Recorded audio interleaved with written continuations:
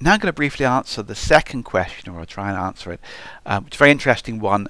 The question was, I read about virtual and physical threads. What's the difference between them? What is the hardware there? There can be no more threads than cores. So I'm a bit confused about the possibility of virtual ones. So I just want to take a step back.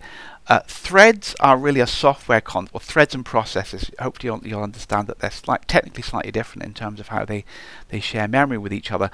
But they're effectively mini programs, but they're a software concept. And modern operating systems are built to run hundreds, thousands of processes and threads at any one time. If you look at your task manager or whatever your process manager is on your laptop or your desktop, you will see it is probably running hundreds of individual processes or threads, which is many more than is supported by the hardware in a multi-core system. You might have 4 CPU cores on your laptop.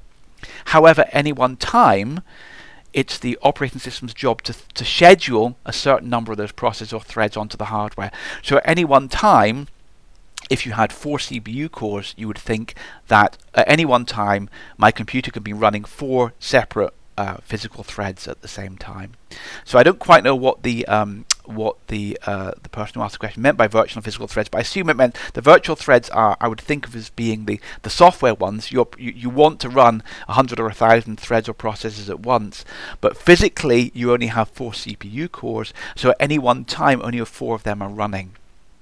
However, there is a slight complication here which comes in through something called simultaneous multi-threading or hyper-threading, that modern CPU cores can actually often in hardware run more than one thread at once. The difference is that in software, if the operating system says, oh, that CPU core is running a thread, or I'd like to switch to another processor or a thread, that's quite a heavyweight operation. You have to stop the thread, take it away, make sure all its state is saved and all the memory is safe, and then move on the new one. It can take a lot of time to do that. And so switching threads, switching processes and threads on and off physical CPU cores isn't done very rapidly. It's done maybe every 100th of a second, which is a long time compared to the nanoseconds at which a modern processor is running. However, what we mean by something like hyper-threading or simultaneous multi-threading is that a single CPU core can switch between maybe 2 threads very quickly. And so on a modern, especially an Intel processor, you'd expect to have maybe 4 CPU cores, each of which could have up to 2 hyper-threads.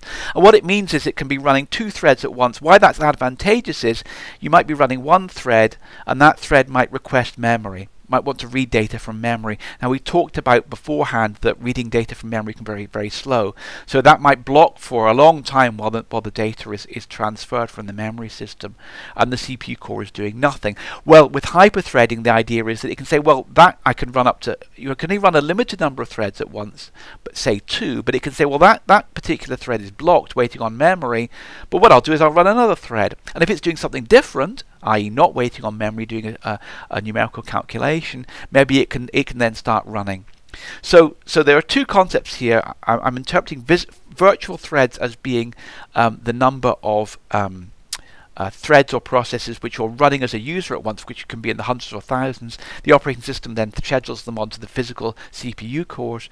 But an individual CPU core on a modern processor can run maybe 2 threads at once, and this is often called hyper-threading, and it can switch between them on a cycle-by-cycle level. Maybe it'll take a nanosecond or 2 to go between two threads on the chip, where for the operating system to switch out a processor or a thread and switch in a new one might take, thousands and thousands of nanoseconds, thousands of cycles. Will there be a second course? Well, we've made a deliberate choice on this course that there would be no programming. That was to allow it to be generally accessible. I believe that almost all the concepts can be explained at a conceptual level. And also, once you bring in programming, there's a lot more hardware requirements on people to have their own machine, and it makes it a lot more complicated.